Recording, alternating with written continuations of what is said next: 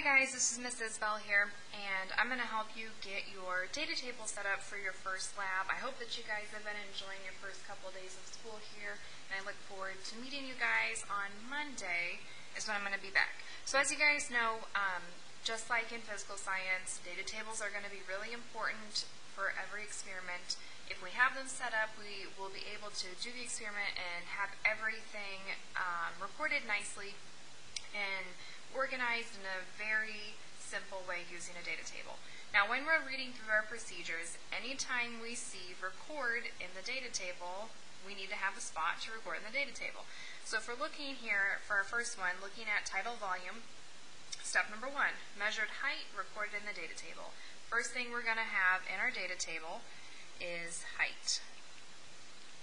Now a really great unit for height is going to be meters. We're going to be using the metric system, so that means there's no inches and feet. We're going to keep with our standard SI units. So meter, liter, and gram. So we're going to start with our height. Now it doesn't matter for our data table if we continue writing down or across. It's going to give us the same thing, so whichever way you prefer is fine by me. I'm just going to have mine go across. 100% correct if you have yours going down. Alright, so if we look at step number 2, we're going to stretch a balloon out several times to stretch it out. Just a normal balloon, got it Dollar General. Stretched it a couple times. Alright, nothing to record. Step 3, take a normal breath, exhale normally into the balloon. It's really important here that you do not force your breathing. This is just a normal breath in and out. We're going to blow up our balloon. Step 4, we're pinching the end, we're not tying it, and then we're going to measure the diameter of the balloon, and then we see record in the data table.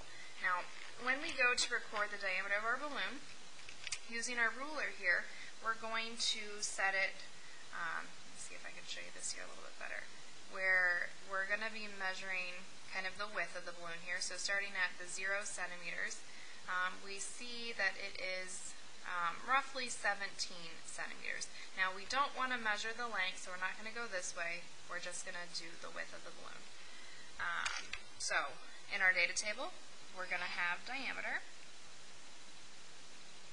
and that was Ellen in the background there. And our unit is centimeters. So we need a spot to record. Alright, number 5, we're going to repeat steps 2 and 3 4 more times. So we can let the air out of our balloon. We're going to stretch our balloon a couple times, take a normal breath in, blow up the balloon without forcing or breathing. So this is going to give us a total of 5 trials. So off to the side here, we can add trials over here. I'm just going to try and keep the data table nice. I'm going to put trials to the left.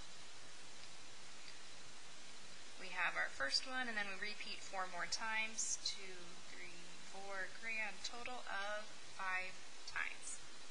Alright, step 6, we're going to convert the diameter of the balloon to tidal volume using the graph and record in the data table.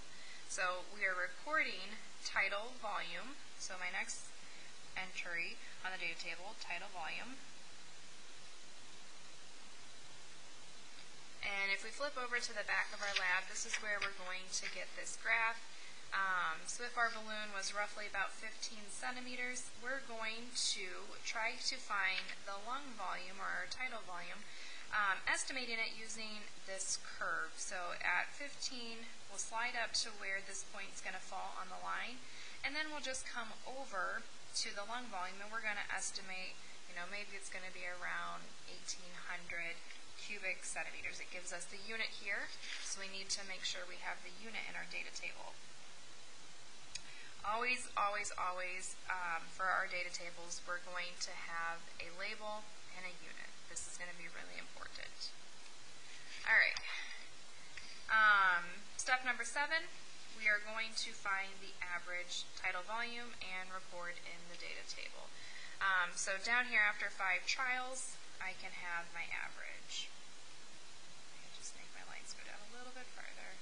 And then I'll record that here. We don't necessarily need to have an average diameter. Average height or height's going to be the same for all 5 trials. So this is the one that we're going to be looking for.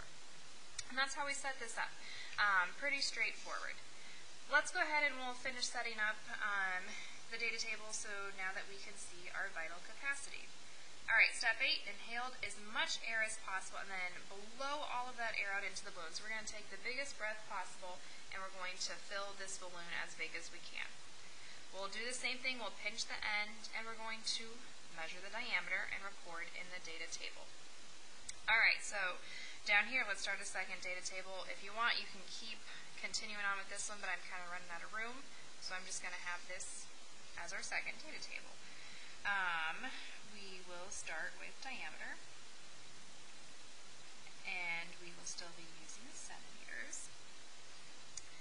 And we're going to repeat this, inhaling as much as possible and blowing up the balloon as big as we can in one breath 4 times, giving us a total of 5 trials. So I'll add trials. And we'll see the same 1, 2, 3, 4, 5.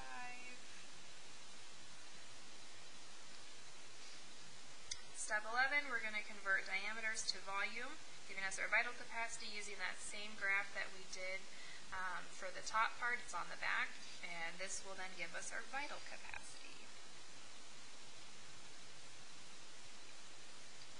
Same unit, cubic centimeters. Step 12, find and record the average vital capacity. So down here I'll add my average. Again, don't necessarily need it for a diameter. Take it from my average vital capacity. And then step 13, shared your height and averages with the class in Google Sheets. I've given this document to you so you guys can input it. I would like your data to be inputted by the end of the day, 3:30, so that way people can have this to make their graphs that goes along with this lab. Anyway, this is how we make a data table. This is a gift to you guys. Being honors, you guys are going to be expected to make all of your data tables here.